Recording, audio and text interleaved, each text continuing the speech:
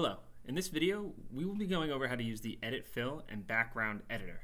This feature is associated with the review stage of your Mosaic project. This step is not required if you want the mosaic to be filled corner to corner, or if you're not finding any clarity issues on certain parts of your mosaic. We'll begin by navigating to the editor using this button here.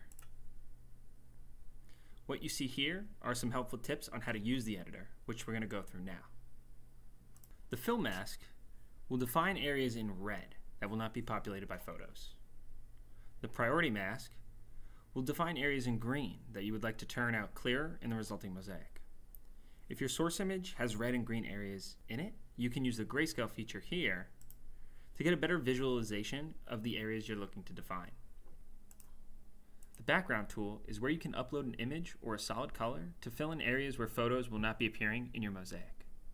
If you're going to upload an image, it's important to note that you will need to meet the minimum size requirements, as well as having the same aspect ratio for your source image.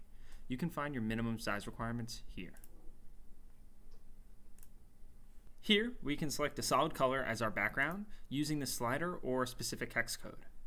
For this tutorial, we're going to be using an artistic rendition of our source image for the background. So we're going to go ahead and upload that now.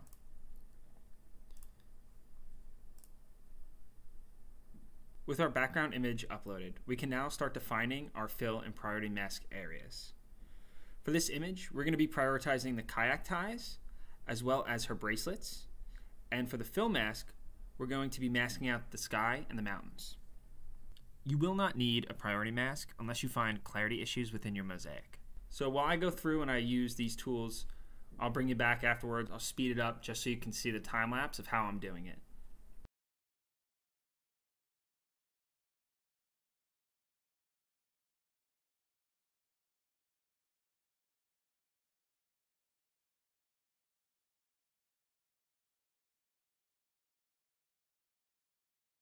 So now that we've gone through and we've defined our areas for both the fill mask and the priority mask, our editor looks like this. And to go and re-render out our new mosaic, we're going to go ahead and hit Save. Now that we've re-rendered out our mosaic, we can view it on our review page. Here we can preview what our mosaic looks like now that we have the masks in place. And if you're ready to move on to the next step, you'll go to the bottom of the page here and hit your Explore Your Mosaic button.